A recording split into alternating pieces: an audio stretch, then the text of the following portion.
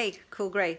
It's Friday night, dinner time, and Mr. Cool Gray and I have decided that we're going to try a recipe for the very first time. We're just experimenting in the kitchen together because that's what happens in this household on Friday nights. So we are going to make a milk street recipe. It's a pasta dish that's supposed to be super simple, and it has lemons and anchovies and capers and things in it that you probably think you don't like, but when it all comes together, we're expecting delicious. So let me show you the ingredients, and we're just gonna take you along with us. This is the most casually I've ever done a video. We're just gonna turn on the iPhone and let it show you what's happening as it happens live. So here are the ingredients. Say hi, Mr. Cool Gray. Hi, Mr. Cool Gray. Okay, ingredients. We are using our favorite pasta, Dreamfields, because of the low-carb quality to it. I've talked about that before. We're going to need a little bit of olive oil. Our pasta water is boiling, and we're going to need a skillet. Those are our 2 pieces of kitchen equipment. Over here, we've got 6 cloves of fresh garlic, thinly sliced. We've got, well, we're supposed to have a little bit more red pepper flakes than that, but I'm a heat wimp, and Mr. Cool Gray goes easy on me. These are some chopped capers, and these are some minced drained anchovies. They were anchovies in olive oil, which I drained. Now, I like to say that I don't like either one of these ingredients, but I tend to like them when they're in recipes. So I'm expecting great things. Those are going to really make up our sauce along with some reserved pasta water. And then when we finish the pasta in that sauce and then take it off the heat, we're going to add these ingredients. This is some of the caper brine that we've reserved. This is some lemon juice and lemon zest and some fresh chopped parsley. And then after we've mixed that all together and put it in our serving dishes, we're going to top it off with some fresh grated Parmesan. What kind of Parmesan did we use? That's Parmigiano Reggiano. The best. Okay, so we're just going to take you along on the ride. The water's going to boil. We're going to cook our pasta. What did the directions say about that, honey? Almost done. Cook it till it's almost done. Then you finish it in the sauce. Okay, and we're going to reserve 2 cups, I think? 2 cups of pasta water. Of pasta water for our sauce. All right, yes. So we'll come back when we're ready to put it all together. So pasta's boiling. Oil is heating in the pan. What's the timer for? Pasta. Oh, it's for the pasta? Okay, I said this was going to be super casual, and we're about to start making our sauce. It's just a 1/4 cup of extra virgin olive oil. And in goes our 6 cloves of thinly sliced garlic. Wow, that's going to be an amazing sauce texture-wise. And in go our anchovies. I want to say ew. Our red pepper flakes. And our capers. Do we add salt and pepper or anything like that? Or? Until the end. Okay.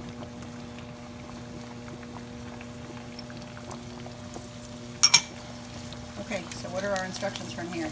Just cook this about 5 minutes till the garlic is brown. And then we will be adding the pasta and the pasta cooking water to make a sauce. We're just going to go ahead and saute that for a little while. Yep. We're looking for brown? Yes, I think golden. the recipe said golden? Golden. Yeah, golden. Okay. Let's go. Musical. You're so musical with the wooden spoon. Okay. So we need to reserve 2 cups of pasta water before we drain our pasta. This is boiling water, so we're trying to be careful. And when I say we, I mean you. I'm keeping a safe distance. All right, there's our 2 cups. And then we can drain our pasta and add it to the sauce.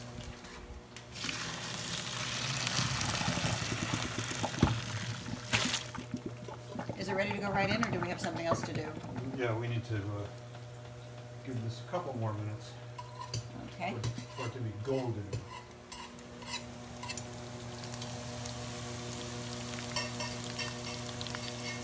Actually, the fragrance is kind of amazing. Mostly garlicky, Yep. but the anchovy is giving it a very nice flavor. Let me give that a little stir for you. And I am seeing nearly golden.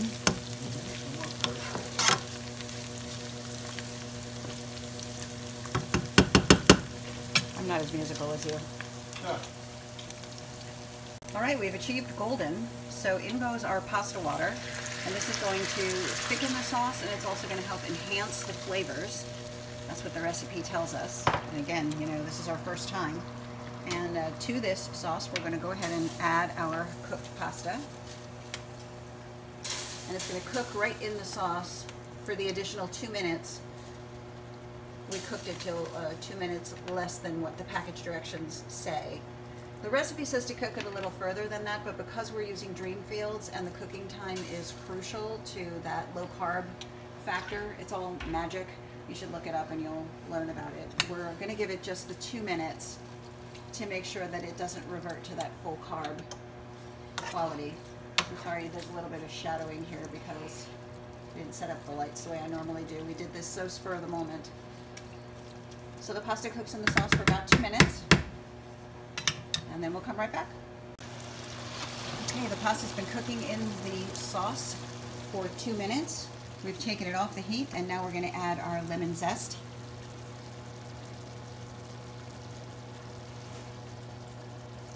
And that's our caper brine.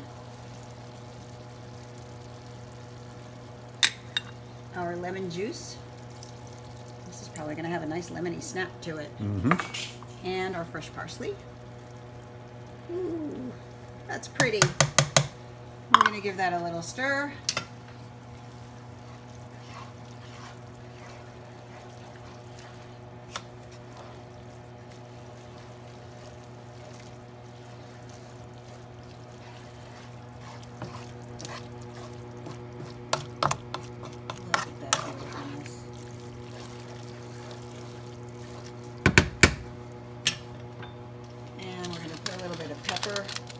We were just saying we haven't tasted for salt, although the recipe suggests it, but with the caper brine, anchovies, we think this is going to be sufficiently salty. We'll add salt at the table if we feel we need to. And we are ready to plate as soon as we stir that pepper in a little bit. Beautiful.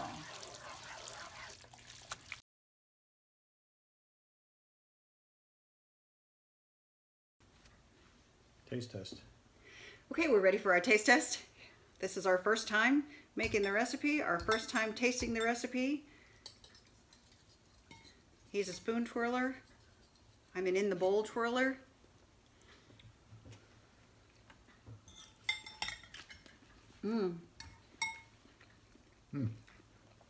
Wow. Burst of lemon. Yeah. And the parsley are the first things that I taste. The sauce is relatively thin, but the pasta water thickens it up.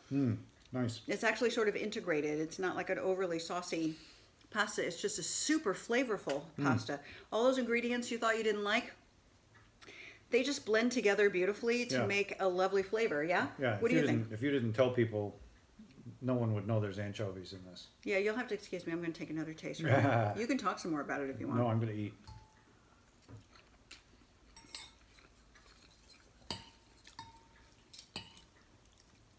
I don't think it needs any more salt. No. I'm glad we did not omit the fresh parsley, which you were considering doing. We did use a little bit less parsley than the recipe called for. The Parmesan cheese is the perfect topping. This is definitely a keeper. Yeah, oh yeah. It's a little bit of upfront work. There's a bunch of Prep. chopping and mincing to do to get it ready, but once you have all your ingredients together, this comes together super quickly. It's definitely a doable weeknight pasta meal. I would even go so far as to call it kid-friendly. Yes. As long as they don't see what you're putting in there.